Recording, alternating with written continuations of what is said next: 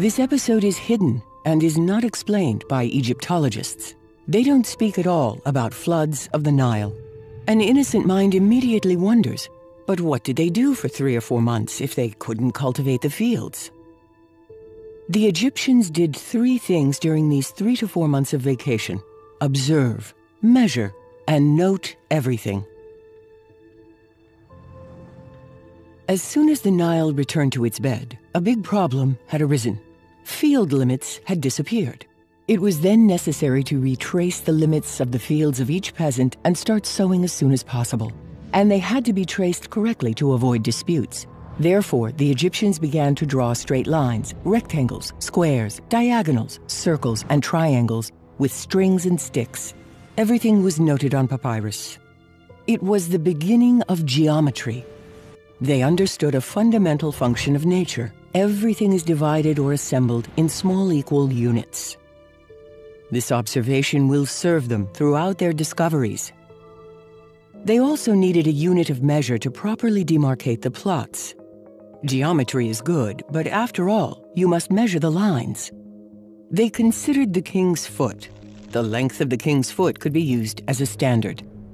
This standard would be multiplied and distributed throughout the kingdom. They considered the feet, arms, legs, and elbows of the king, but there was a problem. This unit was not fixed. There would be no problem during his reign, but all the kings were not the same size. The next king would surely want to use his foot or his elbow out of pride. In the hills, waiting for the retreat of the Nile, the Egyptians thought and looked for a solution to the problem. This unit of measurement would have to have a fixed length in time, if possible, never change. They observed the size of different plants, fruits, seeds, any object in nature. But all these objects did not have a constant size. For example, if we water a seed well, the following year its size will have changed. And over long distances, small differences quickly became significant. Then, they had the idea to measure water. Yes, fresh water from the Nile. They measured one drop and then another. They were all the same size. From the lower Nile to the upper Nile, the drops were the same size. They noticed that the size of the water drop did not change year after year. It's wonderful. The Egyptians found a unique unit. The diameter of the drop of water on a waterproof surface, like granite or alabaster, is constant. It measures 1 centimeter. Today, an incredible video in which you will dive into the heart of the first stage of the Serapeum project. Oola, oola, oola, oola. So this is the stop M on the diagram. I don't know if the Egyptians knew the meter or not. I don't know at all. You even checked the measurement?